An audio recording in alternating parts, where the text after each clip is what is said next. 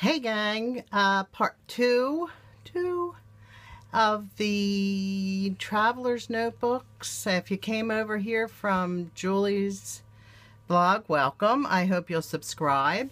And let me tell you first that the links are, any links I mention will be under the video. If you're watching on YouTube, you click the Show More button and there'll be links there. Anything I mention. And while you're there, hit the I like this. So let's get to it. This is just about listing, really. And I recently had this little epiphany. And listing seemed a little bit like a chore to me. And I found the Reset Girls YouTube channel and website. She's a planner, one of those people who decorates their planners and really journals in their planner. And she also generates a list of prompts for listing. And I recently began taking a writing class, and I have to admit that something just sort of clicked in my head when the teacher said it's a brain dump. Listing is a brain dump. So I was like, oh man, that just didn't hit me before. So anyway, I am sort of into this now, and I like this format, this 2-to-1 format for this. And I'm just going to show you some ways that I go in, and you know how I like to interrupt the page before I write or journal. I just do. It's A, it's fun. B, it's fun. C, it breaks up the white page. It's just fun. And the things I'm using are these. I don't know why I got all this stuff, but for some reason I was just totally into buying this weird. It's not weird. It's really quite beautiful, these things. And I thought I would show you some ways to take them puddle jumping, as I'm referring to it. So let's get started. By the way, I'm going to voice over the rest of this. There's a ton of construction noise outside today. So let's get puddle jumping.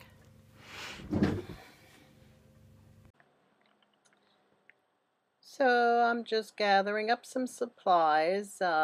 Just got an old drawing here that I'm going to tear and use the top of as a stencil. I'll probably use the side. I love to use torn edge stencils.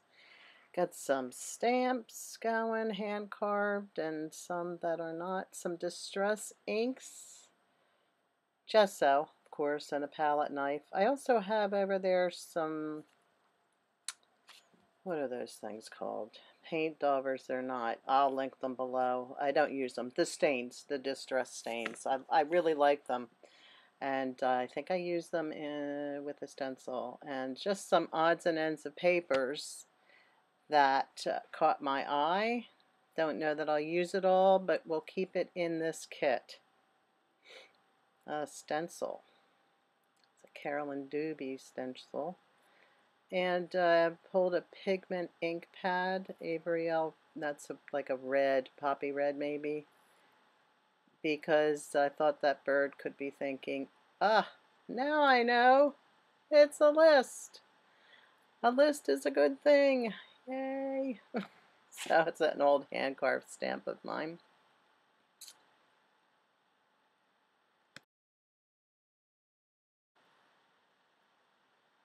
That's a new stamp I got. I think it might be a Tim Holtz. Life doesn't have to be perfect to be wonderful.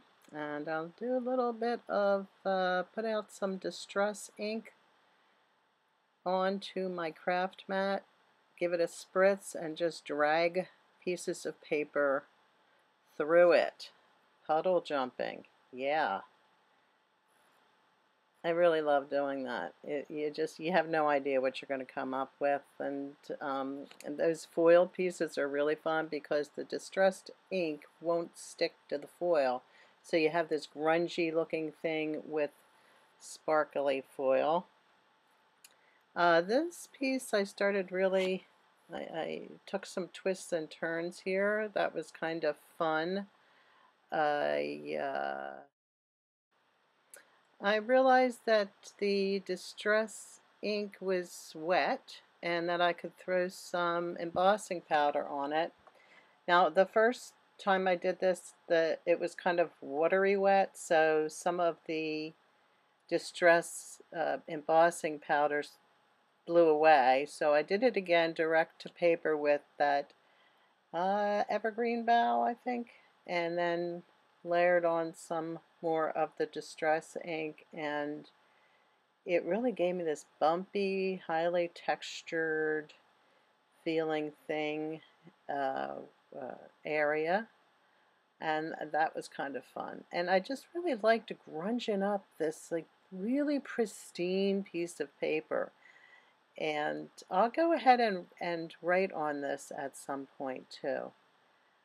I did I did get some of that embossing powder on my ink pad, so I took a post-it note or a sticky thing of any kind and just lifted it off using that. And now I'm just deciding where to put that particular piece, how to attach it, where to attach it in this book. I have to tell you that I'm not nuts about this book. The paper's pretty thin. I would recommend using thicker paper. I'm going ahead and reinforcing some of this paper, and I'm also right here just using what are those things called? Those dusters that will pick up any of that embossing powder, because I'd really rather not get that in my pockets. And now just tamping that stamp into some Distress ink pad, giving it a spritz off camera, just some water about maybe 6 inches away from the stamp, and so it's lightly dampened, and then stamping off. It just blurs things a little bit. This is the list from the Reset Girl. I put it in a shoebox, sprayed it with some spray ink. Back with another piece of, I think that's from a scrapbook, and just revising that. So I am documenting the real story is how I put that. I had a little trouble putting that down. got a little crazy there. I was working really quickly, so I love to work really quickly and intuitively, especially on this kind of thing, because ideas just occur to me, and sometimes my brain is moving faster than my hands. Here's the edge of that, and then I just both the notebook edge and, man, I love using this torn paper stencils. Here's that Carolyn Doobie stencil again. I lifted it, flipped it over so it's just pattern, and that Distress stain, which I'm growing very fond of. I'll have to go back up to Tuesday morning and see if they have more colors. That stuff's great. Just flipping over and cleaning off that stencil to leave a little bit on another page. This is a piece of paper that's just been hanging around, overspray. Don't really know where it came from, but it's nice, so I'm just gluing it in there. And by the way, I'm using that I like. Let me see. It's called Tombow Permanent Adhesive Stamp Runner. I like that. I like any of the tape runners by Tombow. They're very convenient, a little pricey to use maybe, but you can get the refills and they're super convenient if you're not painting over something. If you're painting over something, I'd go with gel medium or any kind of wet glue. Just turning, rather than cutting that off, just turning that end of the paper over there. Starting to think about what's next. And grab some Dina Wakley gesso, only because I don't know if there's a huge difference. I just really like that squeeze bottle. It came in one of the Simon Says stamp kits, and I'm using that as a glue as well, and just going right over that pretty pink. I think it's Project Life card, and getting totally covered with gesso in a way that I am very familiar with, and decide to write why I like to list after all at the top of this page. I like writing into wet gesso. You should give that a try. I would just use a pencil.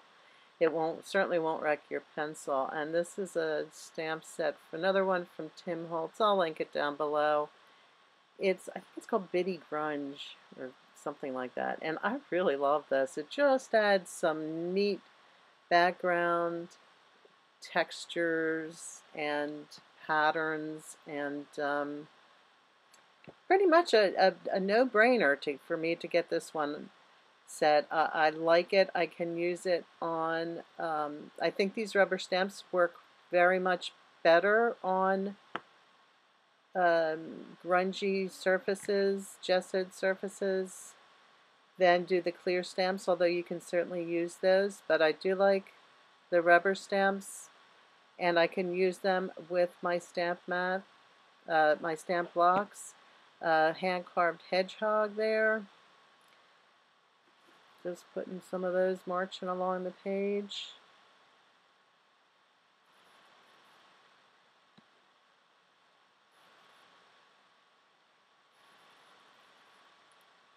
A little flip through here. Oh yeah, I decided to put some tape. Nothing seems complete without washi tape. Just putting some tape to tape down that page. So I really enjoy working like this. I gotta tell you guys, it's not necessarily the only way I work in my journal, but it's been a lot lately. I've been doing a lot of writing, and it's so nice to just sit down and play, first of all, but then to come to a place where you can write, and when you open the book to write, there's something cool there. It might be a prompt. It might prompt you in some way or another. It might just be decoration. And anyway, both sessions are fun, both the decorating part, the messy part, and then the more thoughtful, oops, gesso wasn't quite dry, the more thoughtful writing part. So here's a couple of books. I know I have a couple more floating around, but you can't find them at the moment. So I hope you enjoyed this. Thumbs up if you did. Talk to you soon. Bye now.